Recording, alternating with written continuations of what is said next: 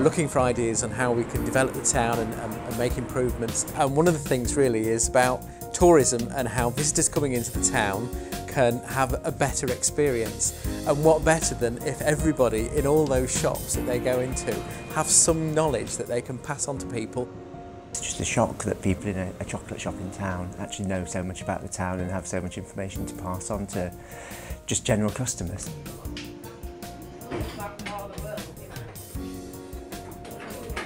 It's been really, really good to push forward with Belper and to let people know about the things that are happening in the history of Belper. Where we are in the marketplace, you get a lot of walkers coming through where I work, and you do get people asking things about Belper, and I don't know. So I have learnt a lot, and I found it really interesting.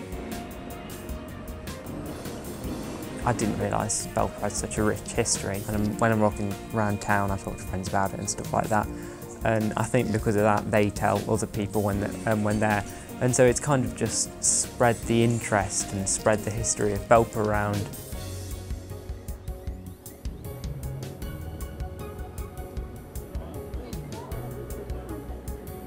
It's certainly changed how I view the town, because I don't only see the buildings that are there, I see the buildings that used to be there, I see the history that is behind them.